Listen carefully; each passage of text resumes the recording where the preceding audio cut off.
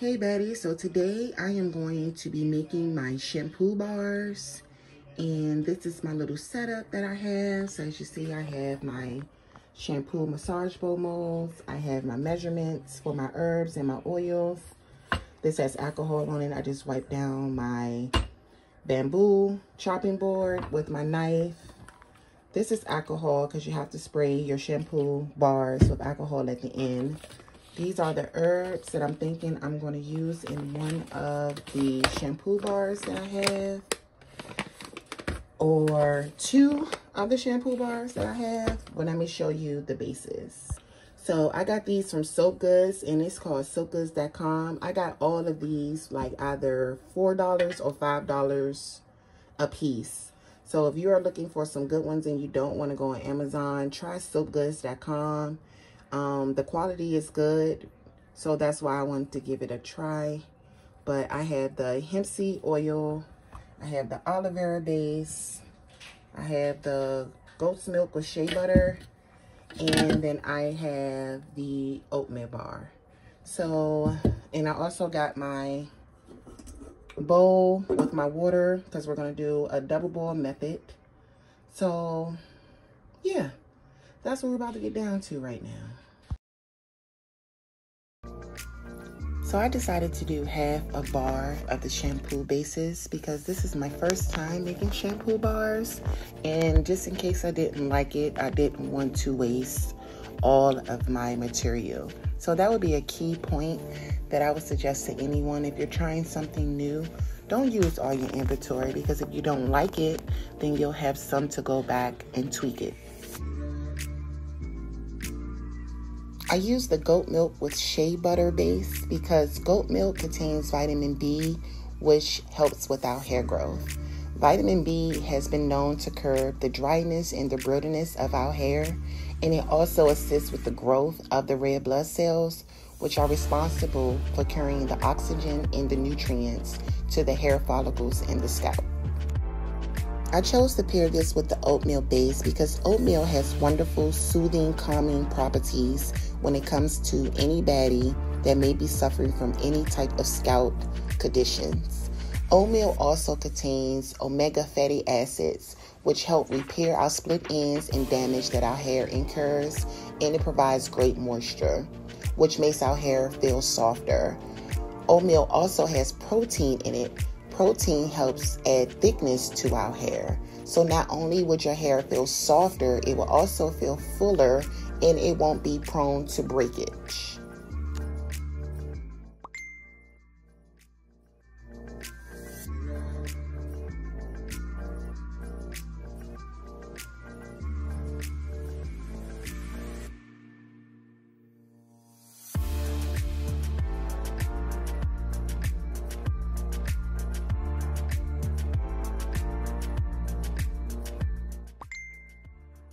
I made sure to cut my pieces as small and even as possible because I wanted it all to melt together seamlessly, because I do understand that some bases may have a higher melting point than others.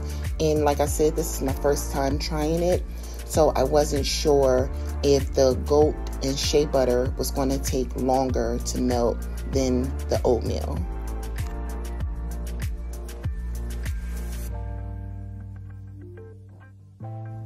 I formulated this shampoo bar for any baddie who is suffering from any type of scalp conditions. And we all know the power of aloe vera on the skin, but it's also amazing on the hair.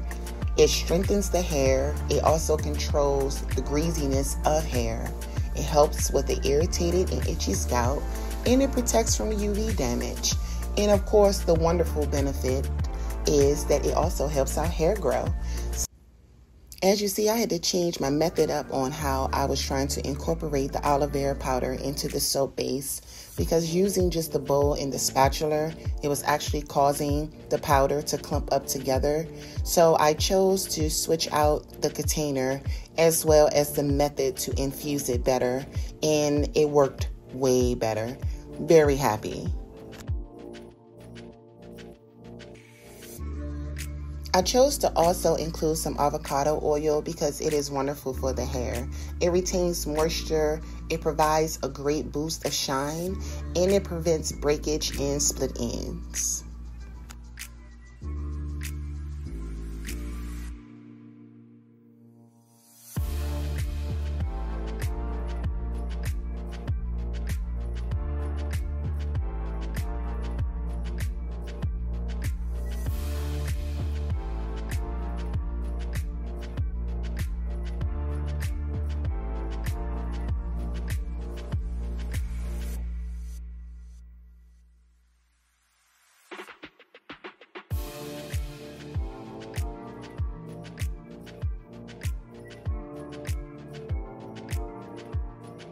"24 hours later." Okay guys, now it is time for the big reveal. I've been waiting all day for these to come out, and I just love the way these molds work. They're bendable, so you don't have to worry about breaking your product or your product getting stuck in it. And look at the outcome of these massage bars. They are fully moisturized. I can even tell through the gloves, through the glide of them, that it is just packed with moisture. So next up, we are going to do a test run under the water to see how it lathers. I can't wait.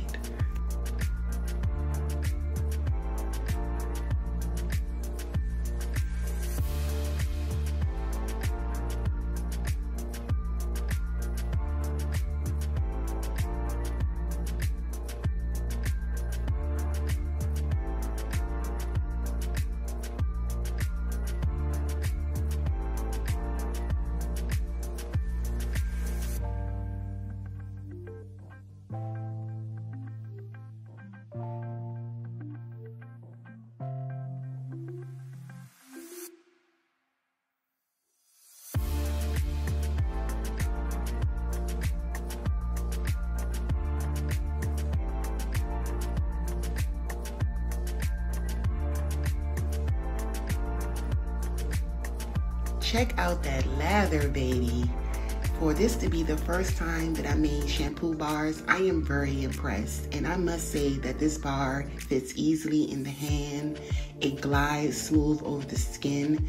And at this point, with the amazing benefits that is in this bar, this can be a complete body bar from head to toe for someone who suffers from sensitive skin, such as myself.